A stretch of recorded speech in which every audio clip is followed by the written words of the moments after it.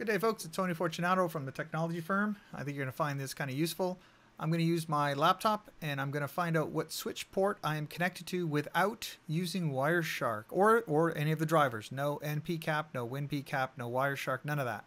We're going to do it all with using the Microsoft built-in commands. Okay, so here we go. First thing is first, I always like to do kind of a little bit of a, I'm going to call a Microsoft lesson because a lot of people may not be familiar with the commands. Good old prompt.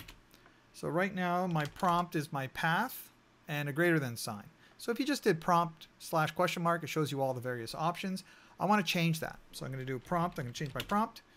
I want the, okay, here's what I want. I want two things. I want the time and I want the greater than. That's what I want. So prompt, $T, $G.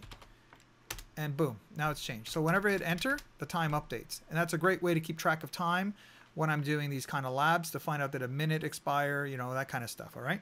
So CLS, clear the screen, boom, step one done. Second thing, I'm gonna add a filter.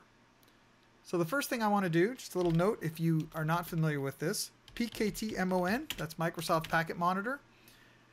The filters are remembered by the application.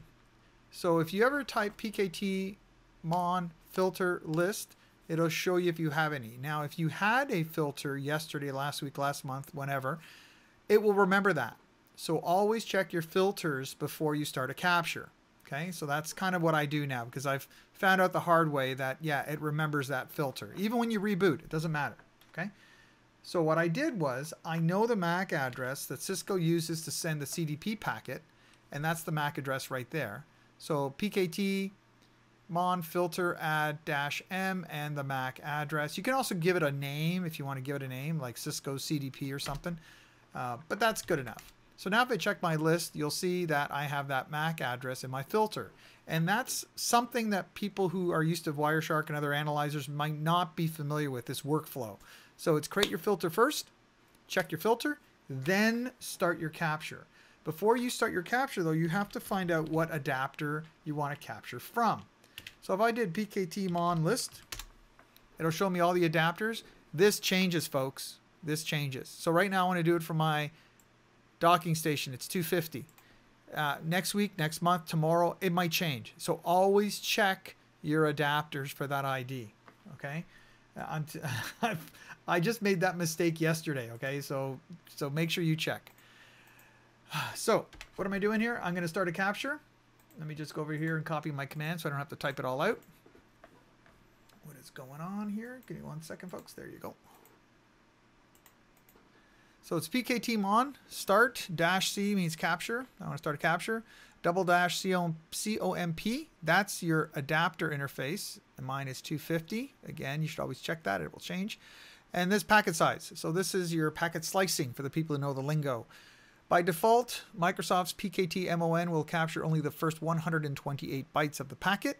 In most cases, that might be enough for the MAC, the IP, the port numbers, that kind of stuff. But with CDP, I know there's a bit more information in there, so I want more data. So I bumped it up to 500 bytes. Now, if you want to find out exactly how much, you can always work it out, but I just kind of threw that in there. That's good enough for me. -F is going to create a file, and it's going to be called cdp.etl. So ETL, you're going to say, wait a minute, what is that? Well, that's Microsoft's format, and it doesn't matter. Okay, I'm going to show you in a little bit why that doesn't matter. So after you hit enter, it says right there, PKTMON. I've got this path and this file, so it's good.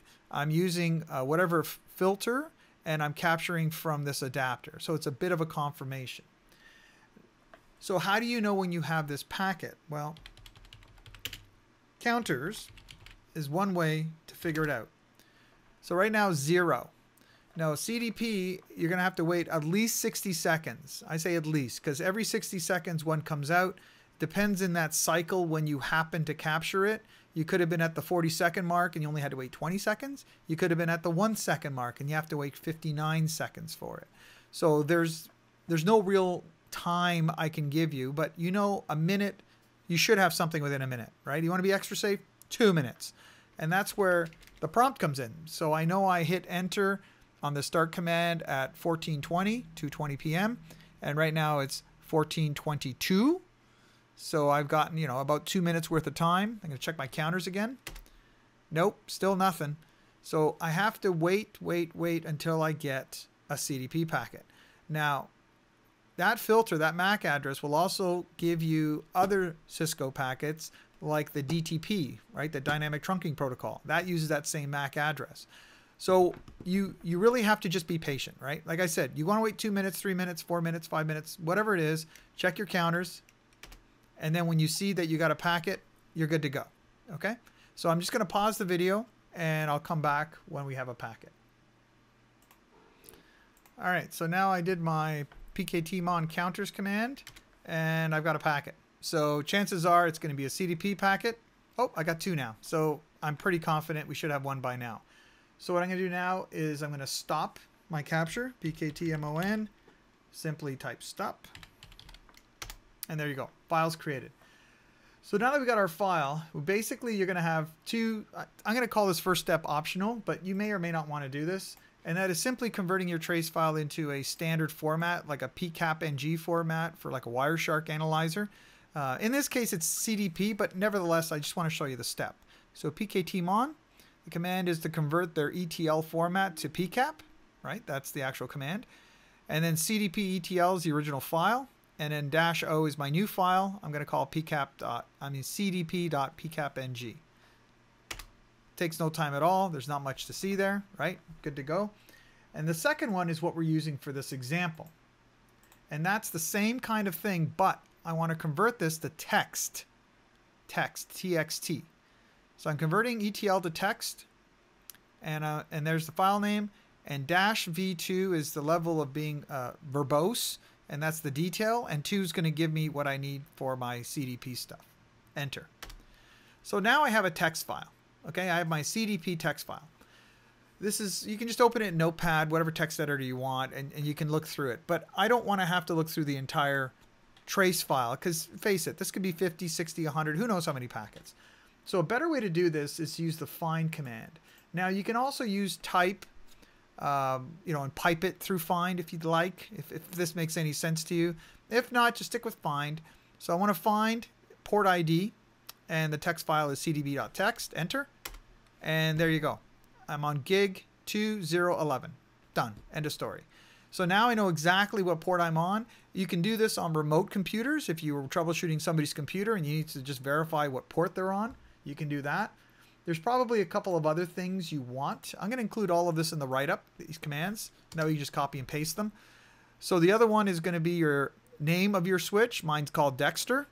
The other one is the platform, which is the model of switch, 3750, right there. And then the last one is duplex, and there's a bunch of other stuff. PoE, there's loads of stuff you can get out of it. For the fancy people who are listening to this, yeah, you can write your own script. You can parse it out any way you want. So that's it. There you go. We did all of this using Microsoft's native commands. Have a good day. Bye for now.